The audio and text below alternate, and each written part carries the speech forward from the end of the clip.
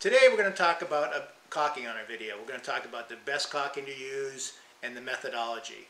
I'm Dan Frost, H.D.F. Painting, the fine art of painting, and this is Talk Shop with Frost.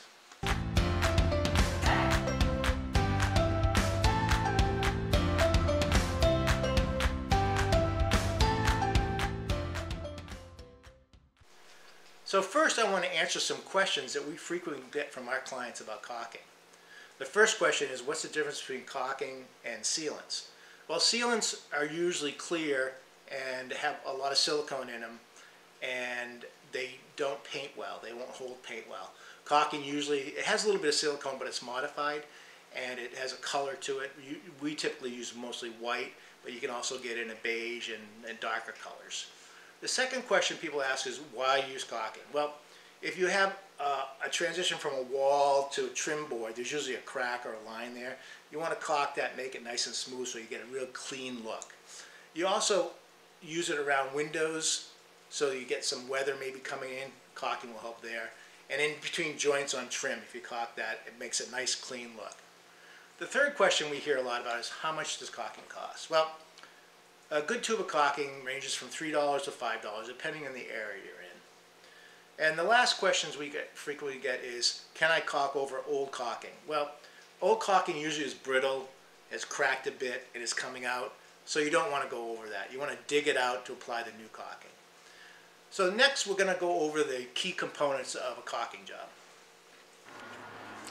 Okay, so for the next section of this video, we're going to go over the 4 key components to a successful caulking job. And as you can see, we decided to come outside because it's a beautiful day, and we're going to show you how we use the caulking on exterior. You can also use it interior, but we're going to show you the exterior. So the first key component is you have to select the right caulking gun. Now, it should be dripless, and this one is distributed by All Pro. It's called the ETS 2000. It has a yellow distinctive body here.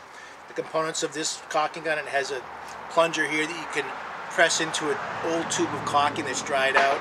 It also has a slot here that you put the tube of caulking in to cut it at the angle. Okay.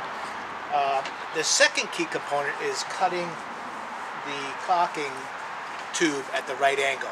It should be about 45 degrees, and it shouldn't be more than ½ an inch. I like to do it at about 1/4 of an inch, at a 45-degree angle would be perfect.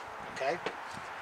The third key component is you need a bucket of water and a rag, a damp rag, because once you put the caulking on, as you'll see, you need to wipe it right away to get a nice tight fit.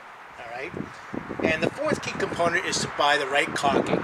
Now, for the painting business, we select these 2 brands here, and it's white, so you can paint over it. The Tower Sealants, it's a modified silicone acrylic. It's got a 50-year guarantee on it, very flexible, and you can paint it in 30 minutes, okay? We also use the White Lightning Bolt.